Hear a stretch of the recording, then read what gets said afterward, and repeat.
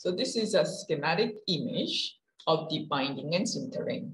It is considered these reactions occur if we can see the magnified green body in the furnace. Of course, we cannot see them, but if we can, that's kind of the thing that is happening. As shown in the debinding images, the decomposition of the binder or debinding is progressed via diffusion or dispersion reaction to the solution. Thus, these reactions occur at the interface between the solution and the binder. Therefore, the decomposition is progressing from the surface of the green part. So the thicker the green part is, the longer it takes to decompose the binder. Additionally, as shown in the bottom image here, if a sudden aggressive debinding reaction occurs, there will be deformation. The gradual decomposition progress is important to achieve the satisfaction of the tight tolerance requirement. So the debinding process is the most time-consuming process in the whole MIM process. Importantly, during the debinding, the shrinkage is not seen or the metal powder location is not changed. The debinding temperature is much lower than the diffusion temperature. That is normally 80% or higher of melting point of the metal. For example, the stainless steel 316L, which is most common, one of the most common material used in the MIM sector, the melting point is around 1,370 degrees Celsius, while around 1,200 degrees Celsius is applied for sintering temperature. However, the sintering temperature can be varied according to the powder characteristics. A significant shrinkage or densification only happens in the sintering process. Once the debinding is processed properly, very few binder remains between the metal powder to maintain the component shape. The very few amount of the binder will be decomposed in a higher temperature that is close enough to the metal diffusion temperature to maintain the component shape. Additionally, if the remaining binder is very small, the sintering shrinkage will equally progress in all directions. Thus, the green part shape will remain in the sintering process. Therefore, the debinding process is important for the tolerance control in MIM production. These important debinding processes can be categorized in 3 types according to the debinding solvent or atmosphere, such as thermal debinding, solvent debinding, and catalytic debinding. Thermal debinding is the oldest debinding process. Soon after the MIM process was developed, the solvent debinding process was introduced. Wake process is the most famous process, and it helps the MIM industry to grow significantly. After that, an even faster catalytic debinding process was invented by BASF. During the early 2000s, this process was widely introduced to Chinese MIM component manufacturers and supported a great market development by the mobile phone component manufacturing industry. Now, let me introduce the characteristic of each debinding process. The first one is thermal debinding.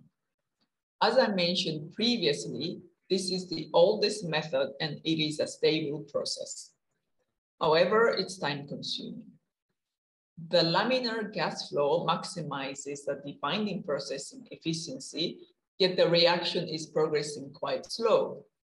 On the other hand, it is possible to do both debinding and sintering in one chamber, though it requires careful atmospheric control and a special vacuum line. If it can be done in one chamber process, the most fragile brown parts, which are after removing the majority of the binder, and each metal powder supported with very little amount of binder don't need to be handled. Thus, it's likely the production yield will improve. Also, with the smaller and more complicated component design, this process with less brown part handling is greatly beneficial. The second one is solvent debinding. The solvent debinding uses organic solvent such as hexane, heptane, or supercritical phase solvent such as liquid phase CO2 or water. The debinding reaction is seen at the interface between the solvent and the binder as shown in the previous slide. Thus, liquid phase or gaseous phase solvent is applied in an elevated temperature. Elevating the temperature is increasing the reaction speed in both vapor and liquid phase. Among these, the organic solvent is deployed most widely for debinding the wax. Commonly, wax is used as a composition of MIM binder to give a good flowability in lower temperature range. It will be depending on the MIM manufacturer policy, but 40 to 100% of binder volume is wax. Thus, with the binder system deploying the wax, the organic solvent debinding reduces the debinding time significantly. The supercritical CO2 fluid can be used since its high diffusivity with high density. Thus, it is said the efficiency of debinding is high. However, the equipment is very costly and the operation is not easy at this moment. Therefore, it is seldom applied in the MIM industry. Also, water is drawing renewed attention recently from the point of sustainable processing. Generally, polyethylene glycol, PEG-based binder is used for this water debinding. Though there is a low flowability issue, it is getting attention. Different from thermal debinding, it is impossible to process the solvent debinding and sintering in one chamber as of now. Lastly, we talk about catalytic debinding. So far, the serial production applicable with this debinding system is only the Catamold system from BASF. BASF patented the Catamold system in early 1990s. It uses nitric acid gas to decompose their binder in lower temperature than that of thermal decomposition temperature. The base material is polyoxymethylene, POM, and the thermal decomposition temperature is higher than 400 degrees, while in the catalytic atmosphere, the decomposition temperature is low as around 150 degrees. If the debinding is held in lower temperature, the deformation by melting the binder is minimized. Thus, it is widely accepted in newly developed MIM manufacturers in early 2000s. Additionally, the debinding speed is increased drastically. The debinding speed is 1 to 2 millimeters per hour, while thermal debinding is 5 to 10 times slower. Therefore, for large-size MIM part production, the catalytic debinding is beneficial. On the other hand, the flowability is slightly limited, especially for thin or small MIM components. Recently, BASF introduced a newly developed high flowability series called Catamold Evo, where the flowability is improved. However, the mold temperature is still required to set high at 180 degrees for the injection process. Thus, the thermal degradation is significant, which leads to poor feedstock material yield. Same as the solvent debinding, it is required to use the special debinding furnace that is capable of handling the nitric acid. Thus, the debinding and sintering furnace should be separated in the catalytic debinding process. Now, let's compare the time consumption against the temperature among the debinding processes. As you can see, the most time-consuming process is thermal debinding, The shortest one is catalytic debinding. This is just representative data, so actual processing time should vary depending on the binder type and the component size. The previously mentioned 3 debinding types are considered first debinding, since little amount of binder should remain in between the metal powders until the diffusion bonding of metal powder starts to maintain the component shape. Therefore, in any type of debinding, it is held as the first debinding in either separated debinding furnace or debinding sintering in one chamber, which is our case. So the second final debinding is held in the sintering furnace, as mentioned. The second debinding is held at a higher temperature range than the first debinding temperature range. It's very close to the metal diffusion temperature. Thus, it's required to have a proper gas flow control system.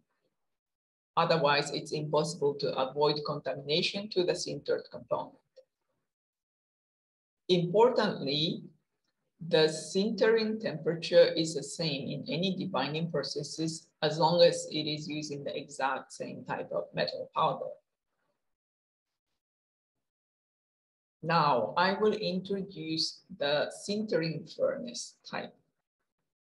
There are 2 types of MIM sintering furnaces deployed: batch type furnace and continuous type furnace. Since the MIM process is deployed for serial production, the continuous furnaces were widely introduced until late 2000s.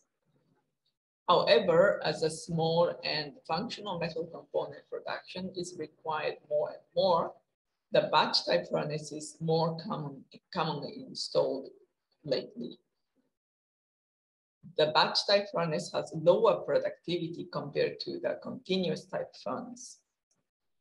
However, it's very easy to change the sintering atmosphere and to achieve a higher vacuum level. For a smaller and more precise production, the batch type furnace is more applicable, and this is why we use the batch type furnace in our facility.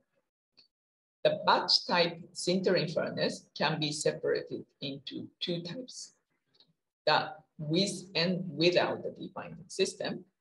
The majority of the MIM manufacturer deployed a separated furnace system, not only minimizing the contamination carried in, but also the processing time difference between debinding and sintering to maximize the productivity.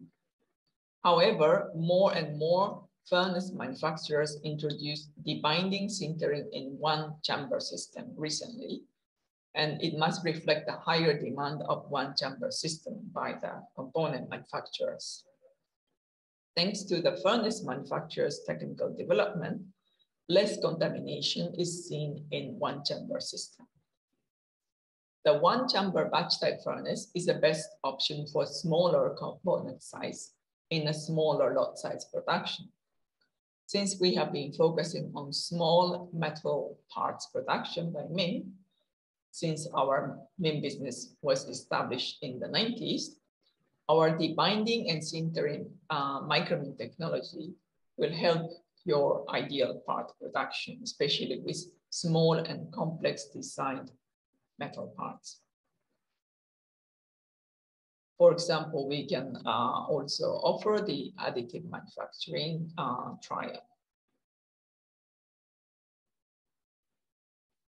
As we introduced in the previous webinar series, we installed a lithography-based printer. This so-called LMM printer produces the equivalent green part in the MIM process. Thus, the debinding and sintering process are also required. The binder type is typically different from the MIM system, yet our cultivated experience with MIM production is still very useful. To realize the agile manufacturing, we have installed a little batch type furnace. It has 20 centimeters on the side tube chamber. Surely we can use both a serial production furnace or a little furnace for both MIM and LMM green parts. We believe it will increase our agility, especially for the prototype phase. So please let us know if you have any interesting component ideas to be realized by our micro-mim technology.